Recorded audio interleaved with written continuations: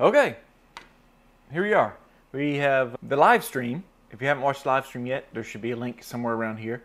We did this holly with two, not Pontics, but tooth-colored acrylic blocks.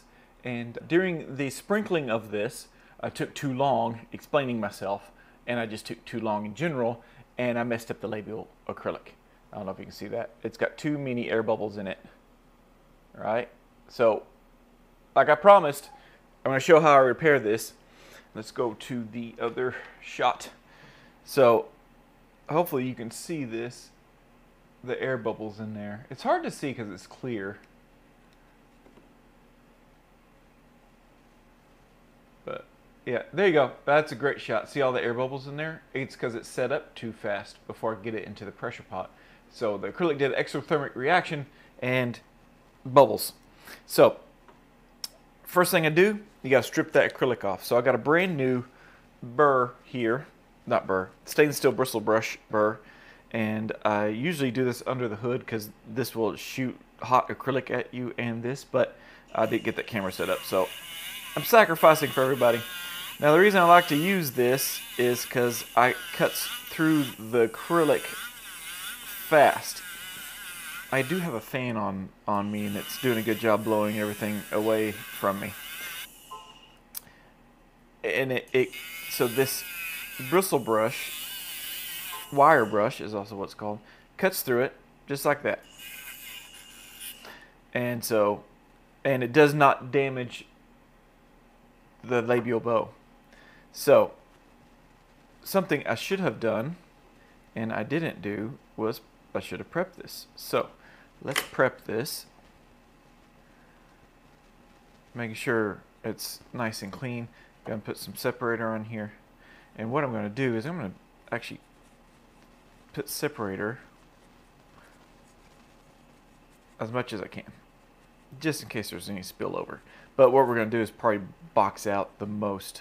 I believe one of the live streamers, Iliac Martinez, I think it was him, said that he uses the box out method to replace the labial acrylic. And he's like me, he didn't like doing it. So I'm going to paint. So this is separator I'm using is called Part All, and it's an acrylic to acrylic separator. And I'm going to paint that. We're going to let it dry. We're going to do another paint, and that'll be it. Okay, that did not take long. You know, the thinner the coats, the less time it takes. So second coat, and I usually, you know, that is the default. I don't have to worry about painting it back here. So sorry, that's my default amount of coats. So 2 to 3. Definitely always do 2. And then I put a little drop on the table, but you can't see it. It's over to the side. So I'm gonna put a little on the brush, and then paint everywhere you do not want acrylic. Now that does not count this, so don't paint it on here. So I'm going to clean that up. We're going to let that dry. So how's everybody doing? The Cowboys won last night. That's a good thing. They needed that. They needed that win. Let's see. I got my computer here, and I think I'm getting close. This is almost dry. So just a few minutes. The separator, let me show that to you, is this. It's a Part All parting solution from JBC and Company, jbcandcompany.com, or you can call that number there. Pause the video and call that number. Part All parting solution, not to be used on 3D printed arch models, because mainly this was designed for acrylic to acrylic separator, kind of like what I painted it on the retainer so that acrylic will not stick to that. I use this a lot for like twin blocks. So you'll see that I have a lesson you can pay $7 for. It's a 4-part lesson of twin blocks construction, start to finish. And I use that stuff on there, and it shows how well it works. Okay, still a little wet. See how it's glossy? You can't see that.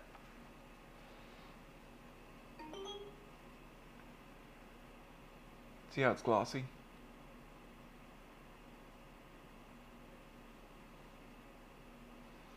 So I'm still waiting on that to...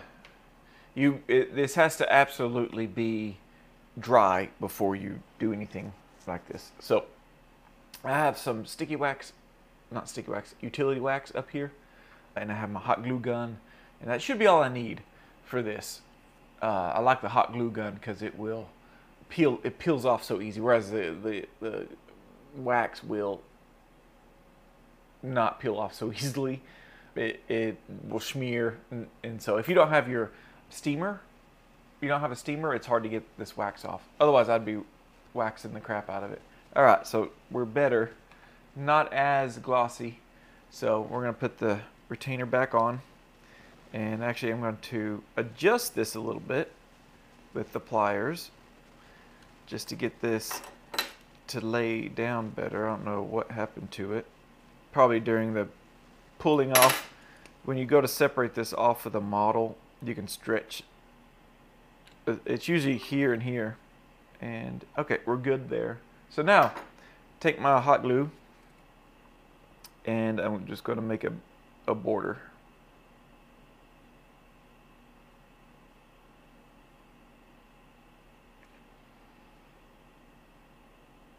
Nothing fancy. There we go. I'm gonna let that cool just for a little bit. I'm actually gonna hold it. Oh, there we go. When it starts getting cloudy, it's almost there. So I'll show the wax part so you can kind of see. I would have done this on the bottom part, but you could just push this into place. And what Iliac was saying on the live stream was he boxes. It's kind of a denture term that you use, a technique you use to do with dentures for, I don't know, what am I trying to think of? Relines and stuff.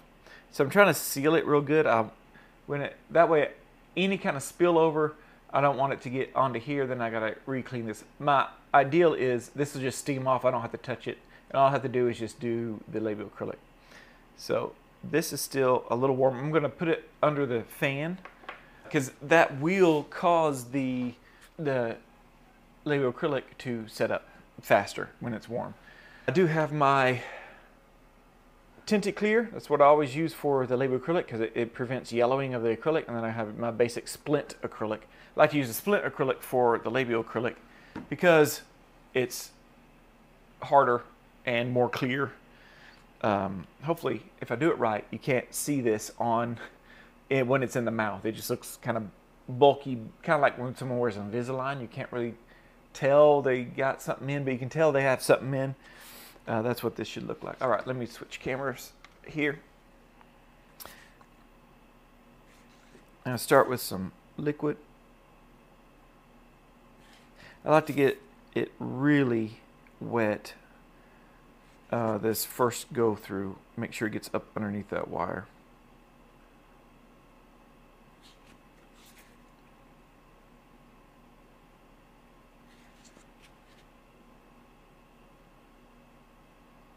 Honestly, I don't think I even need to cut this, so I'm going to pat it with my finger just to pack it down, release any air bubbles. And actually, I'll take my finger and I'm going to rub some of this. There we go. I think we're good there. So I'm going to put that in the pressure pot. I put a little bit of powder on there to keep it from slumping. So the rest of this is just doing like a regular labial acrylic. You're going to peel off this part. I don't think I need to film it. You've seen me do labial acrylic all the time. And then you peel off the wax and then you're good to go. You've protected everything in here, and you put some separator here just in case the labial acrylic, the acrylic spills over. And I guess I better hurry up and put this in the pressure pot before it bubbles up again.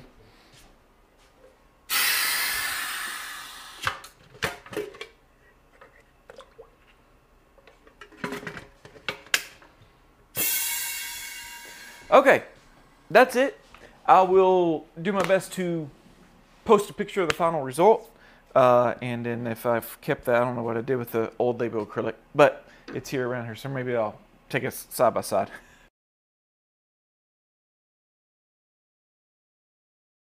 But anyway, hope that helps out those that mess up their labial acrylic like I did, and this will help. This is how I fix it. And you can see it's a pretty easy process. There's just a lot of cleanup and prep for, especially on 3D printed models. The good thing about 3D printed models is the teeth don't break as easily as plaster models. So if you're putting labial acrylic on plaster models, you can keep a little cup.